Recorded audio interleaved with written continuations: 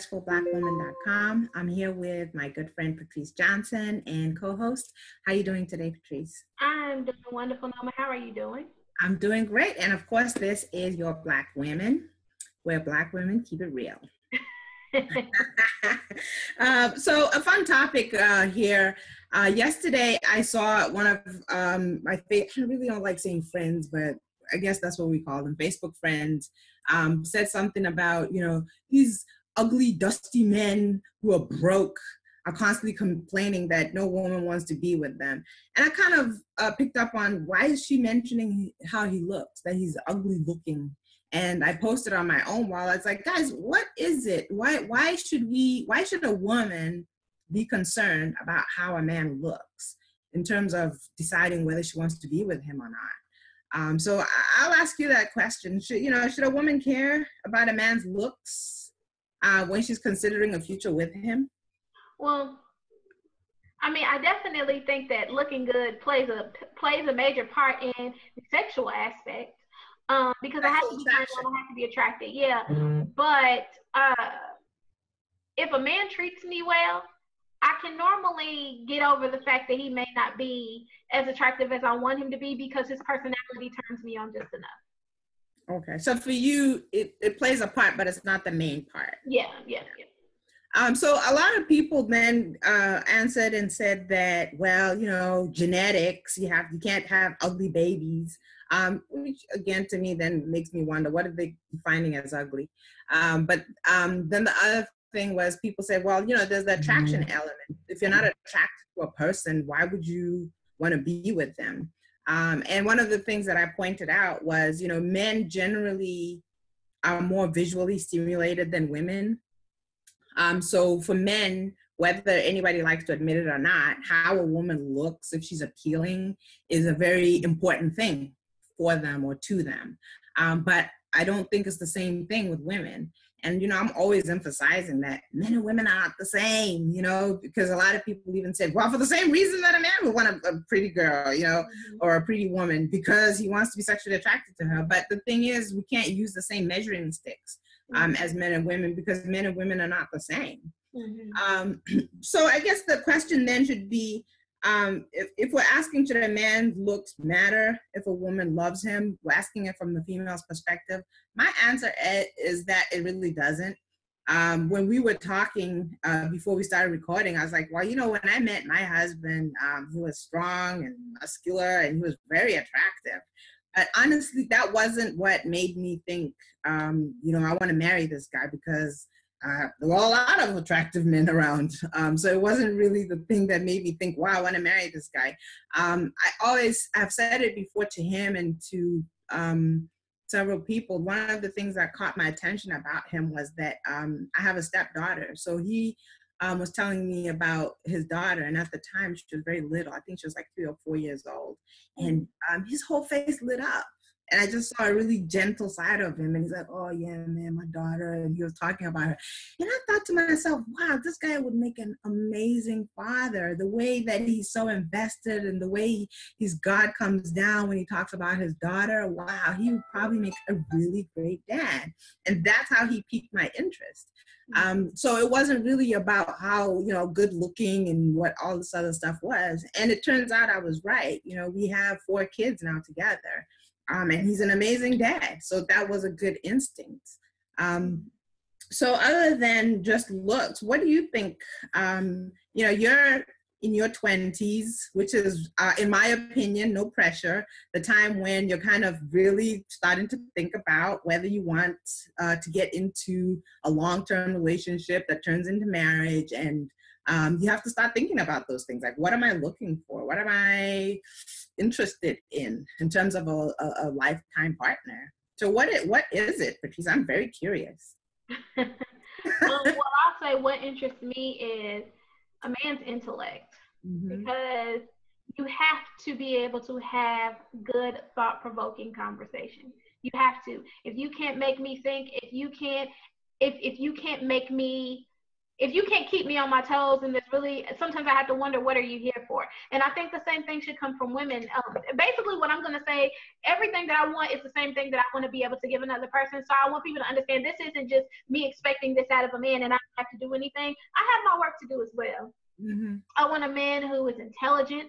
I want a man who elevates my life in every aspect. Communication, sexually, mentally, emotionally, physically. I want someone who can elevate my life, but I want to be able to do that for them too. I want someone who accepts me for who I am, but I want to be able to accept them for who they are and for the changes that may take place, you know, well down the line. Because I think a lot of times when you see younger people who get married in their 20s, which in reality, a lot of people really aren't ready for that. That's a special circumstance. But when people do get married in their 20s, they're not thinking about 20 years later when their husband or their wife does not look the same, when their personalities have changed, when things have happened, and now all of a sudden they're ready for a divorce. And even some people get married in their 20s and they're ready for a divorce in their 30s because they were not thinking about the long term. So I want someone who grabs my heart in a way where no matter how different they look 20 years from now, no matter how different the circumstance is 20 years from now, I still love that person because of their heart. Right. So I think ultimately what matters are the matters of the heart. Now, finances, that plays a part in it. Sex plays a part in it. We're not going to act like those things don't exist, because if a woman says money don't matter, you a lie, because you wouldn't be with a man who didn't have any. You wouldn't be with a man who doesn't work. I definitely want a man who works hard for his money and who brings plenty of it in. But I think it's also my job to bring plenty of that as well. Right. Yeah. So great point. I like what you said about intellect, because I've had a lot of time to really clarify, as I've gotten older, what it really is it takes for a man to be successful as a husband and as a father and just as a person in general. And one of the things that I think you said, which was important, was you talked about his intellect, because you can call me old school if you like, but I do believe that it is the primary responsibility of a man to protect and to provide. And then above and beyond that, he needs to be able to please his wife. Take that as you will in many different ways. And then also he has to be able to lead. And it takes a great deal of maturity and intellect to be able to take on that role. Mm-hmm. I think that a lot of people are not very sober when they make commitments. And it's important to be sober, to understand that, I went through that lovey-dovey phase in the first couple of years of marriage where it's like, oh, yay, over in love and all this other stuff. But I still understood that was going to kind of die down a little bit. Mm-hmm. And ideally when it dies, well, I don't want to say it dies out, it actually changes to something that has more depth. And that's important too. But I think it's very important to understand that there needs to be some soberness to the person who's making the decision, because our feelings do get us carried away, man. You just feel like you can't make it without this person, and you want to marry them because you feel like, oh, I can't breathe without her, I can't breathe without him, or whatever it is. And I don't think that people should devalue how powerful that feeling can be, because people decide just off of that feeling to spend the rest of their lives with other people. Yeah. But the problem is then they don't consider anything else. Mm-hmm. And now, knowing what I know, I would say that it's very, very important to have that soberness. And as a woman, I think that it's important to really take note of a man, and if he has the capacity to be responsible, ultimately responsible, and to lead. Because I don't care if people say I'm old-fashioned or what have you, but I grew up with a strong father who was a leader. And it has taught me the importance of leadership and how things go when you have a strong leader. And my mother, bless her, she did a really good job of helping everybody in that environment understand that my dad was the last stop, that what he said was what goes, Mm-hmm. And that did a lot for shaping us as people. We have a respect for authority. We have a respect for leadership, and we have an understanding of what it means to have harmony, stability, and good family values. So I think it's very, very important to be sober, because when you're thinking about how, you know, your heart flutters when you see somebody, you're not really thinking about much else than just that feeling, and you just want to be with them and just be together and all this other stuff. It doesn't give you that that chance, if you get carried away with it, to start to measure in a very sober way. Will this person be able to protect, to provide, to lead? When there's a crisis, what will they do? When they're having a bad day, what will they do? When things go horribly wrong, what will they do? Those are things that you have to think about. And when you haven't thought about those things, when those things happen, it falls apart and everybody goes their separate ways. Mm-hmm. So a question for you, let's get more specific. What should a guy kind of look for in a woman? I guess we're guessing here because we're both women, but right. I have some ideas, but I'll let you. Well, I think one thing that men should look for in a woman is a woman who is not always trying to be like a man. Because nothing drives me crazier than when I see a girl who's always trying to outdo her boyfriend or always trying to outdo her husband. And I'm just like, it's not about who can outdo each other. It's about how well the two of you can work together, because you're a team. You don't see basketball players on the basketball court, the Celtics versus the Bulls. You don't see the Celtics playing against each other or the Bulls playing against each other. They're a team. So They are playing the Celtics against the Bulls, not the Celtics against the Celtics. You know? So I think a lot of times when I see women who try to outdo their boyfriends or their husbands, I've learned in relationships that is just not healthy. It's not healthy because you're always competitive. You're always competing against one another. And that is what can bring about a lot of arguments, that can bring about a lot of disagreements, because the physical turns into verbal and the verbal turns into mental, and then somebody's feelings gets hurt, and everybody's ready to call it quits. So I think it's just about being teammates. It's about being partners. Have your partner's back just like you want your partner to have your back, but stop trying to outdo everybody. And actually, you know, I've been exposed to, you know, this woman who's, a lot of people find her very controversial, but when I really honed in and listened to a lot of the things that she said, they rang very true. Her name is Ro Ilori Kutno, and she wrote a book called Man Leads.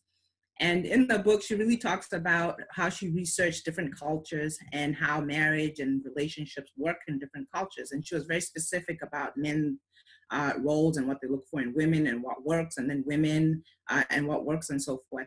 And one of the things that she said that really stuck out to me was she said that this sense of competition is actually a very masculine thing. But we're seeing a lot of women becoming very masculine or exhibiting very masculine traits. Mm-hmm. So when you think about it logically, if you're a man, a heterosexual man who desires peace, harmony, and building a family with somebody, are you going to go out looking for another man? No, of course not.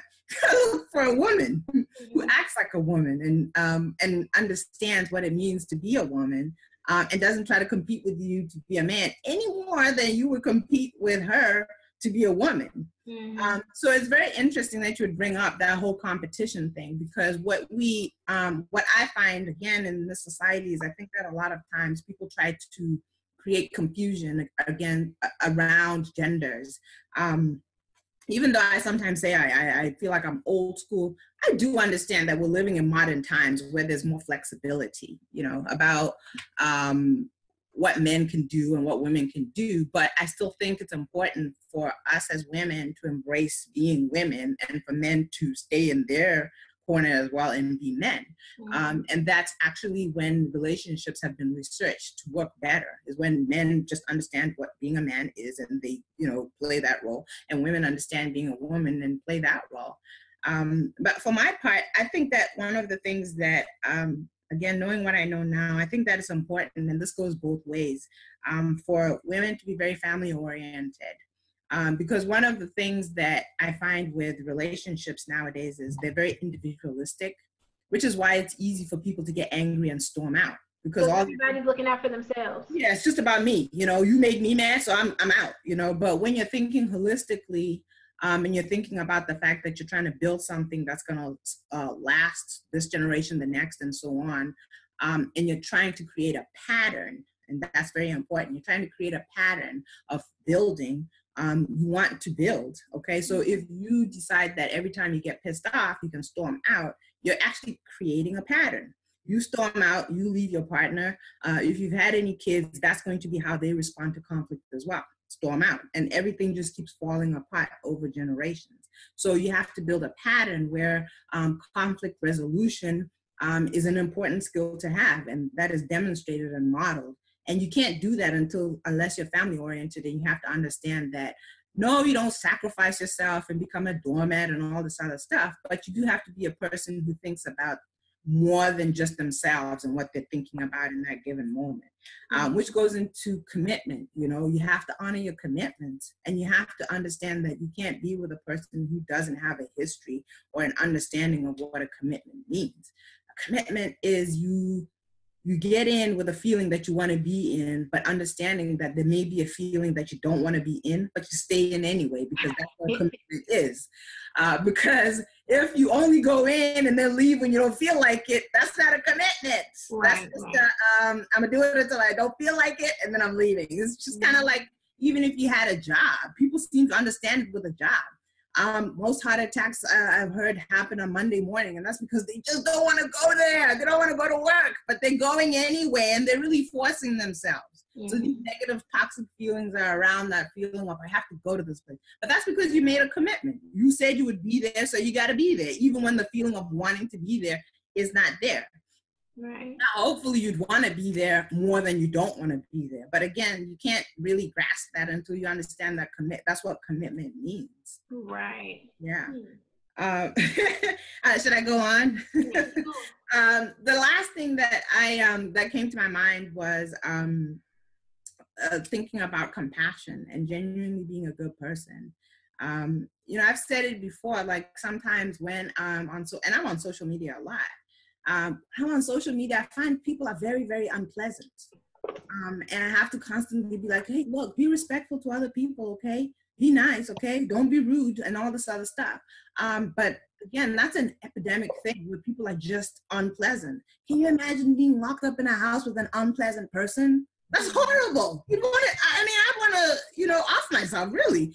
I mean, I'm joking, but really, can you imagine being stuck somewhere with an unpleasant person who has no idea what it means to care about other people and how they feel and what they're going through, and they're all about themselves and they're just unpleasant. So I think people sometimes miss that, and actually people tell you if they're pleasant or unpleasant very quickly. Because you'll see them being nice to you because they have those lovey-dovey feelings to you, but you have to look at how they treat other people around them, how they talk about other people, how they respond to other people's pain. They tell you very quickly. There'll be people who just laugh at other people, or they're not even thinking about other people, and that tells you that that's a person who lacks compassion. Or if somebody does something they don't like, do they immediately launch an attack, or do they stop to think about the fact that maybe they don't see things the same way as that person? There's a lot of opportunities to see if a person is genuinely just a good person who cares about other people, or they just care about you right now because they have those lovey-dovey feelings. But guess what? What happens when those lovey-dovey feelings go away? Then the real person emerges. Yeah. Well, I definitely think that what you said about social media, I guess we can kind of tie this into what we had talked about previously about social media and reality TV and how that has a profound effect on people's everyday life now because they think that that's real life. Right. I saw a meme on Instagram, and it was and basically now Instagram, they do where you can do a slideshow, and they saw the picture and it said I want a man who's gonna keep me in my place. And I think it was like a guy yelling in a girl's face, and he had his hand out like this, and then it showed a video of a girl and her boyfriend getting into an argument, and he was literally screaming with his fist balled in her face. And then it showed another clip of Stevie J and Jocelyn Hernandez from Love and Hip Hop kind of going at it. And I think that the perception that people have is very unrealistic in the sense that they think that that's what makes a real relationship. I don't want to be with a man who yells in my face. I don't want a man who wants me to yell in his face. I don't think that that's the way that a woman is supposed to treat her man, and I don't think that that's the way that a man is supposed to treat his woman. So I think that we have to kind of eliminate this idea of social media being the social aspect of our life, because it's very different in reality, and I don't mean reality as in reality TV, because we all know that that's scripted, that's crap.